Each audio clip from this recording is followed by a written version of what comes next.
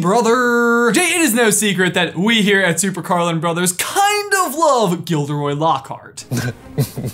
Or should I say, love laughing at Lockhart. He's just such a wonderful, tremendous doofus. The odd thing is, it really doesn't seem like that big of a mystery to the other professors at Hogwarts that this guy is like a total fraud. That's settled. We'll leave you to deal with the monster, Gilderoy. Your skills, after all, are legend. Oh, burn! I love McGonagall burns. But also the school was under attack by a giant snake in that very moment, so questionable timing, but I love it either way. But for today, I want to tackle the question, why on God's lilac earth would Dumbledore hire Lockhart?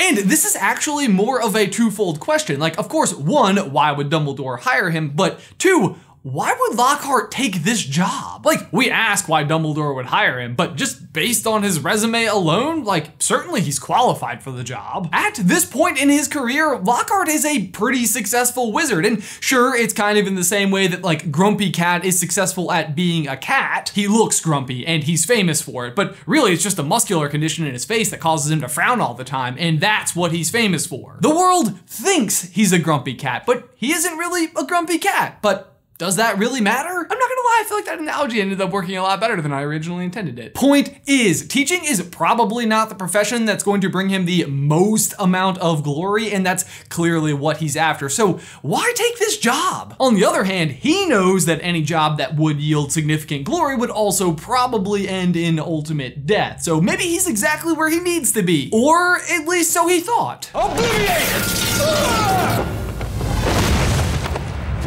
Yeah.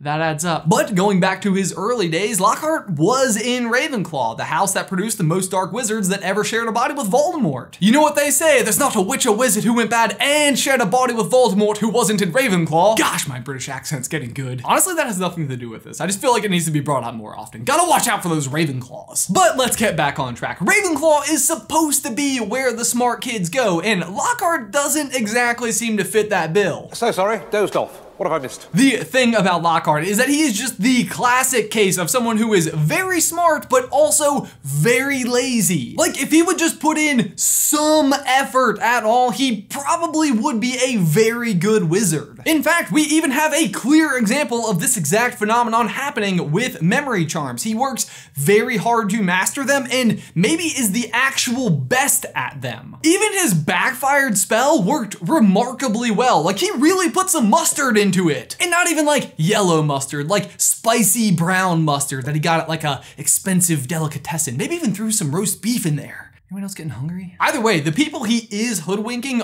aren't just like schmoes. These are actual good wizards who are actually good at defense against the dark arts, and he is overcoming them. But alas, earwax. This is the only spell he ever becomes good at. The reasoning for this actually goes all the way back to old Gilderoy's childhood, where he was the son of a witch mother and a muggle father. They had 2 daughters and their youngest and only son, Gilderoy. He was not only the only boy, but the only child in the family to show any kind of magical ability at all. Which, as you can imagine, went straight to his head faster than a roast beef and mustard sandwich.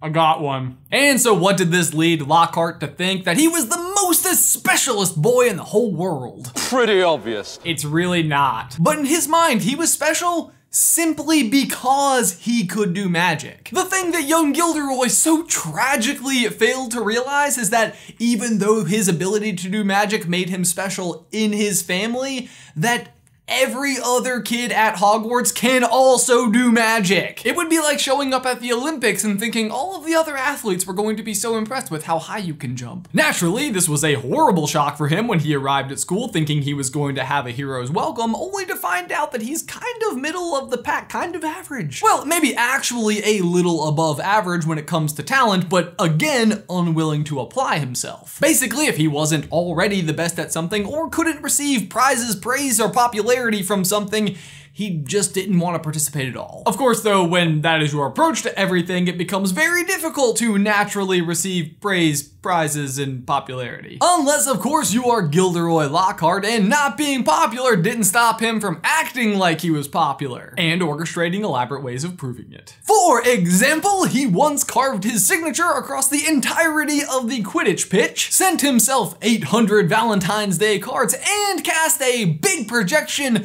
of his face above buildings. Kind of like the Dark Mark if the Dark Mark had sparkly teeth and flowing locks. Can't imagine why this didn't catch on. Although I'm actually kind of having a hard time understanding how he didn't become popular after pulling off stunts like this. Like, don't all these things kind of remind you of the Weasley twins? Like, they pull pranks and they're popular. I guess maybe it's because they're focusing their pranks on someone else and not bolstering their own popularity. And you know what? That's exactly what's happening. Gilderoy is pranking himself. In school, it's really the only reputation he ever actually earned. It's not being popular despite trying so hard to be. Which is why after he graduated, it became such a shock to all of his former classmates that he was being found all over the world, saving villages from dangerous creatures and stuff. Dumbledore himself was especially surprised, not because he had misjudged Lockhart's talents by any stretch, but because he actually knew two of the people who had saved the towns from the evil beasts and stuff. So he caught onto Lockhart pretty quickly and did the only logical thing: hire him to come and teach his students. Now, my personal reasoning for so long as to why Dumbledore would have hired this buffoon is basically just to show Harry what he could become if he's not careful. And let's face it, it's certainly not beyond Dumbledore to hire someone specifically for Harry's benefit. Slughorn, anyone? Although it should be noted that no fewer than 3 of Harry's other Defense Against the Dark Arts teachers definitely wanted him dead. Dumbledore had to balance those scales somehow. This one will hate him, this one will love him. He can have a real mentor this year, but only because he's a werewolf and could accidentally kill him. Eventually we'll have one that teaches him a lot, but definitely wants him dead. Then we'll hire the devil herself, see how that goes. And then we'll cap it all off with the man who's hated Harry since the day he was born. Oh, Dumbledore, you've done it again. But if we go back to Slughorn, both him and Lockhart's hirings were very similar in that Dumbledore used Harry as a lure for both of them. When we asked earlier why Professor Lockhart would even take this job when he's already so famous, the answer is none other than the fame of teaching Harry Potter. Dumbledore basically tricked Lockhart into taking the position under the idea that teaching Harry would essentially seal his fame forever. But actually his real plan was to have him on a daily basis try to perform even the most basic of spells, failing over and over, and once and for all proving him to be a fraud. Which, I agree, great plan, but how do you think the older students preparing for their OWLs and NEWTs felt about this? Like, yes, Dumbledore, I'm so glad that you took an entire year to stop a popular guy from publishing popular books and all, but like, I kind of have some important exams to be preparing for that could affect the rest of my life and family and career and stuff. Also, I couldn't help but notice that it says here on Pottermore that you already knew what he was doing was a scam, and knew the victims, and are a member of the Council of Wizards that doles out judgment, and could have cleared this up way sooner, but whatever, at least Harry Potter, nicest kid ever, didn't turn out to be a jerk. I can't be an Auror now, but at least that happened. Justice. Dumbledore's actual explanation for this long-winded plan at the expense of his students is that there is plenty to be learned even from a bad teacher. What not to do, how not to be. And while I can kind of see what he's going for here, what I really want in a teacher is for them to show me exactly how to do this stuff. Like, could you imagine this flying in any other class? Professor McGonagall, could you show me that wand movement again? Well, certainly I could, but how about instead I just tell you that it is not this? Does that help? It seems especially unhelpful in Defense Against the Dark Arts. Like, can you even imagine being like up against some kind of dark creature? Okay, what did Professor Lockhart say again? I didn't get rid of the band and banshee by smiling at them. Okay, great. Definitely not smiling. What's next? I think that was the whole lesson.